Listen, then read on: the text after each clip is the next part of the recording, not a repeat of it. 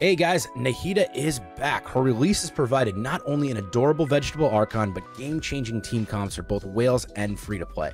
From her incredible Dendro application, her versatility on many team comps, to her ability to read our inner thoughts, the Duke Archon has excited many of our fellow travelers. I wanted to create a guide that not only offered an explanation to her kit, but a resource for new and seasoned players to be able to further their knowledge on this incredible character. And in this video, we're going to be talking about Nahida's abilities, talents, constellations, artifacts, playstyles, and rotations. This video will also be divided into chapters for each topic, which you can skip to as well. I also stream on Twitch every week, Monday to Friday. Make sure to come by and say hi to the community at twitch.tv/Trevitogaming. Starting with her basics, as you can see on her normal attack, Akara, she strikes an enemy 4 times, dealing Dendro damage and applying the Dendro element to enemies every 2.5 seconds or after 3 normal attacks. But if you use her charge attack, she deals significantly more damage and applies Dendro on every single hit. Take note though that while worth the process to apply Dendro on every charge attack, it comes at a high cost of 50 stamina every proc. Next thing to discuss is Nahida's elemental skill, All Schemes to Know. Easily the most important ability and the key to Nahida's role in team comps as a Dendro applicator. To apply, you can either tap Nahida's skill, which will make her do a low-range quick cast to enemies directly around her, or hold and drag the skill to go into the scoped animation where Nahida will apply the Seed of Skanda mark to all enemies that is seen through the lens. Activated, she deals AoE damage as she marks Dendro on up to 8 enemies with her Seeds of Skanda. And for all enemies stringed together by this skill, they'll all simultaneously be receiving damage based on reactions. The ability's scaling is based off of her attack and EM. Nahida's seeds can be triggered every 2.5 seconds and are the catalyst for her Tri-Karma Purification damage. Since this ability connects enemies together, the application of Dendro reactions will apply to all as well and remain even while Nahida is off-field. Why is this so significant? You have the ability now to swap out of Nahida while her Tri-Karma Purification remains on enemies and trigger other elemental reactions in addition to. If you're lucky enough to get her to Constellation 2, her ability is even further enhanced. We'll cover that a little later though. Oh, and also, one of the coolest features of this ability off-field is to gather items that may just be out of reach or just not wanting to run around picking everything up. If you use it on NPCs in Sumeru, it might trigger some special dialogue. My door. Ah, well, it shouldn't be a problem. Moving on to Nahida's Burst. Activating Nahida's Elemental Burst, Illusory Heart, will manifest the Court of Dreams and create the Shrine of Maya. Activating this burst will surround you in a gigadome of green glory. This ring applies different buffs according to the elemental types of your team comp. Pyro character will increase TKP's damage. Electro units decrease the time between Tri-Karma Purification and trigger intervals, which basically means our favorite radishes of little seeds will activate faster. Hydro units increase the duration of your burst, allowing for longer uptimes. These effects will last even if Nahida is off-field as long as the characters are within this gigantic ring. Depending on what teams you have and like to play, you can try out different combinations, and having 2 of the same element further increase these effects depending on talent level. Moving on to her A1 passive. This will give whoever is on the field a 25% additional elemental mastery as long as they stay inside the shrine. This buff is dependent on whoever has the highest elemental mastery stat on the team. See that change in Kazuha's EM stat? That's Nahida's A1 at work. This 25% is based off of whoever your team comp's highest EM stat holder is. In my example, it was Nahida. Next, we need to move on to Nahida's A4 passive. Will only trigger if her EM is greater than 200. It grants 0.1% bonus damage and 0.03% crit rate to her seeds when using her elemental skill, All Schemes to Know. It caps at a whopping 80% bonus damage and 24% crit rate.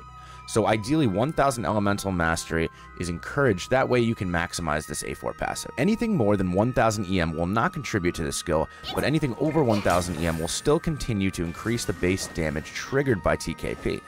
And by the way, getting 1k EM isn't a necessity and isn't always your best choice, which we will discuss later when talking about artifacts. Moving on to Constellations. Her C1 Constellation, the Seed of Stored Knowledge, basically adds 1 to the elements counted to the buffs during your burst. It's an okay constellation as it doesn't increase Nahida's burst value, but the +1 element allows you to maximize your burst potential, which is pretty nice. Her next constellation, the Root of All Fullness, C2 is by far the most notable constellation of the bunch, adding a flat 20% crit rate and 100% crit damage to all bloom-related reactions and a 30% defense shred to quicken reactions. Having such high defense shred is rare and extremely powerful since it allows you to deal a significant amount of extra damage since there aren't many things that lower defense. This is quite a powerful constellation, but is not necessary whatsoever to be able to clear any content in the game. If you do plan on pulling for constellations, I'd say the second one is a great stopping point as any further becomes extremely heavy investment. C3 increases the level of her elemental skill by 3, maximum upgrade level is 15. Only an increase to her talent multiplier is not that great, especially when your teams are mostly quick and bloom reactions, which don't fully utilize her talent multiplier. C4, the stem of manifest inference. When 1, 2, 3, 4 or more nearby opponents are marked with Nahida's seeds, her EM will be increased by 100, 120, 140, or 160 respectively. This EM can let you build more towards crit while she's still able to reach 1000 EM, which is where most of her buffs cap out. And running 2 Dendro units offer Dendro Resonance, adding 100 EM to your entire team, extremely helpful if you're lacking an EM. C5, the Leaves of Enlightening Speech. Increases the level of her elemental burst by 3, maximum upgrade level is 15. A mediocre constellation as it provides a little to no value for Nahida herself considering the investment. C6, the Fruit of Reason's culmination. When Nahida hits with normal or charged attacks, after unleashing Illusory Heart, she will use Tri-Karma Purification, Karmic Oblivion. C6 bonus allows for all seed-connected opponents to be hit with Dendro damage based on 200% of Nahida's attack and 400% of her elemental mastery. An extremely powerful constellation, you basically destroy everything. It encourages a more DPS Nahida playstyle, focusing on crit and Dendro damage. Now, is it necessary to pull for Nahida's cons? Not really, since our favorite Radish Archon will still absolutely demolish with her elemental reactions without any additional constellations. But if you responsibly invest into her, C2 and 6 being her best bang for her buck. Arguably one of the best sub-DPS support characters in the game, I'd say it is well worth pulling for. Any additional investment is a bonus. Moving on to weapons. Nahida is a catalyst wielder, and when it comes to weapons, it generally depends on your build. More often than not, it is better to try to reach 1000 EM than prioritize crit rate and crit damage. With that being said, we'll be talking about Nahida's best in slot and a couple of free-to-play options as well. 1000 Folding Dreams is Nahida's best in slot, for obvious reasons. Very obvious reasons. At level 90, it gives 542 attack and a whopping 265 EM, which is a lot, and gives you room to prioritize crit damage and rate on your artifacts. Additionally, the elemental type of your teammates stacks even more EM or flat damage percent to Nahida. Cogger's Verity is extremely close to being best in slot for Nahida, giving 66.2% crit damage when you use your elemental skill. It increases elemental skill damage by 12% with a maximum of 3 stacks. This means you can get 36% increased skill damage, which is extremely powerful, as well as 12% all elemental damage bonus once you reach 3 stacks. It will take 15 plus seconds at best, but in teams where you're not forced on a single character for a long time, Sino, it's easily doable. The Widsith is far more of an on-field option for Nahida, since it gives 55.1% crit damage. Plus, the passive gives a lot of extremely good stats, but at the same time is one of the reasons why it's not that good, since it's very RNG based. And if you don't get lucky, you're going to do minimal damage. Sackfrags is also a really good weapon, coming in with 221 EM. Although its passive is not that good for Nahida, as she already has a low cooldown on her skill, the 221 EM is still incredibly valuable. When it comes to free-to-play options, Mappa Mare is a craftable weapon, giving 110 EM with a really good passive. When you trigger an elemental reaction, it grants 8% elemental damage bonus, stacking up to 16%, which encourages a more on-field playstyle. Magic Guide is the best 3-star option for Nahida, and is arguably the best free-to-play option, giving 187 EM, allowing you to prioritize other stats. While the 12% damage with Hydro and Electro passive sounds nice, Dendro is a strong element. Strong enough to completely wipe elements other than Pyro or Cryo, and only keep Dendro remaining, which basically makes the passive hardly useful. Magic Guide is still a really good choice due to the copious amounts of EM, plus it's a 3-star weapon, which makes it extremely easy to R5. Favonius Codex is also an option for a more off-field support Nahida that'll give you a ton of elemental particles, and is pretty good if your Nahida does not have her ER requirement. Now, when it comes to my recommendation, fortunately, you don't have to have the top 2 options. Sacrificial Frags can be an incredible one for an elemental mastery build. For a more DPS type playstyle, Widsith can suit you perfectly well. Those 2 come up pretty often on the banners, and a lot of people do have them. Now, if you don't, you do have multiple free-to-play options with Magic Guide and Mappa Mare, making her a very versatile and easy character to build with many different playstyle options. all which are pretty good and are capable of 36-starring the Abyss with both off-field and on-field driver Nahida, without requiring a lot of investment for whichever playstyle you prefer. For artifacts, always go Deepwood. The only other option would be going 2-piece or 4-piece gilded, only if you don't have Deepwood. Deepwood will always be Nahida's best in slot, and going 4-piece, Deepwood provides incredible value with 30% elemental resistance shred and will always be the best option even if you have a good gilded set. Luckily, both are in the Spire of Solitary Enlightenment domain, so you can farm them at the exact same time. Main stats are highly team and playstyle dependent. EM, Dendro, and Crit are usually preferred on an on-field where you're receiving other sources of EM. On top of her A1 passive, gives you a substantial amount of elemental mastery to where you get value from her A4 without sacrificing such stats as damage and crit. So if you're above 1k EM, then sacrificing a bit of EM is okay. If not, then prioritizing 1000 EM, as that's where Ascension buffs cap out at. Although getting 1000 elemental mastery isn't always the best choice, since if you're going for an on-field Nahida, she'll be getting EM via her A1, thus getting her closer to the 1000 EM cap. Going for a crit rate or damage circlet is better than forcing a bad EM circlet for on-field DPS Nahida. Goblet can be Dendro damage or Elemental Mastery, Sans Elemental Mastery, Circlet, Elemental Mastery, or Crit. For substats, you're going to be prioritizing EM until you've met your requirement of that, and then crit rate and crit damage. Attack is also a skill that is not lost entirely, but is not as effective as Elemental Mastery towards her skill. And for energy recharge requirements, for on-field Nahida, 120% give or take. Off-field, 130% to 140%. Solo Dendro. Double Dendro can mitigate this with different Dendro characters acting as a battery. But being at 120% is generally fine, as your burst is pretty... Okay, so you understood what she's intended to do, and now you've built her. How the heck do you use her in your team rotation? Depending on what teams you choose will vary exactly which order you switch her in and out from. The basic principle is to start off with Nahida's skill marking all the enemies possible.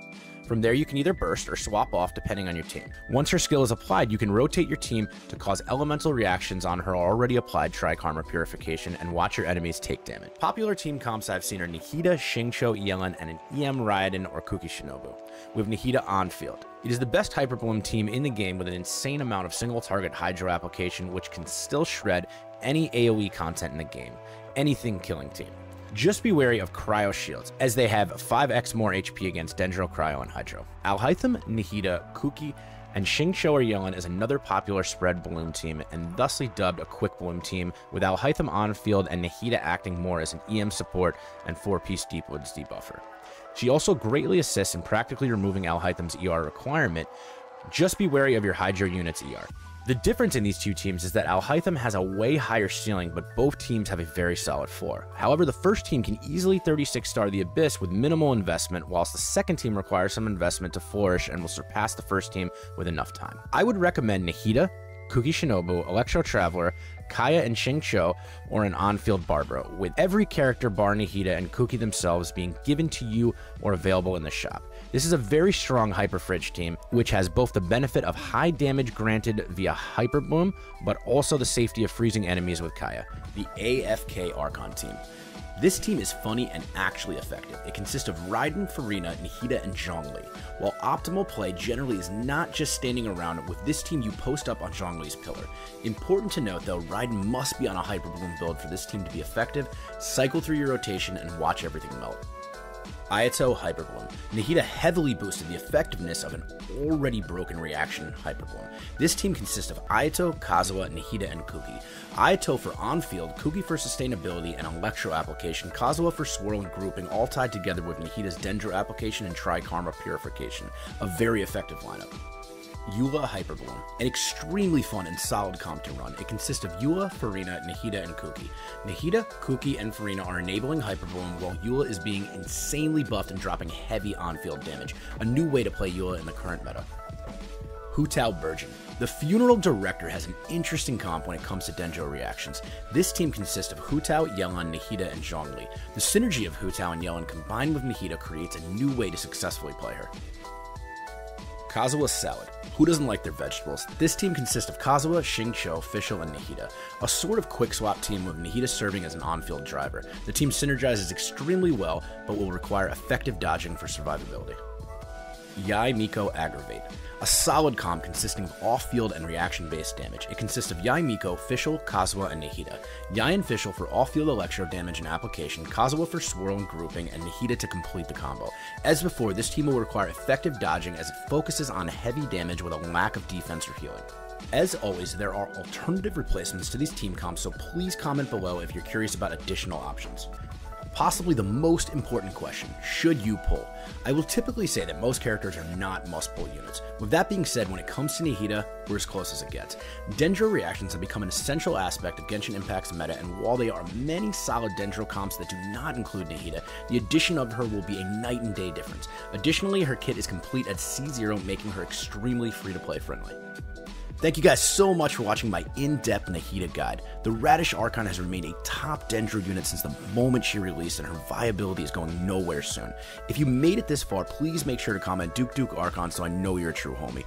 My team puts a ton of work into these videos to offer the most entertaining, easy to follow, and accurate guides we can. So if you enjoyed the video, please don't forget to like, comment, subscribe, and share. It helps me out an absolute ton.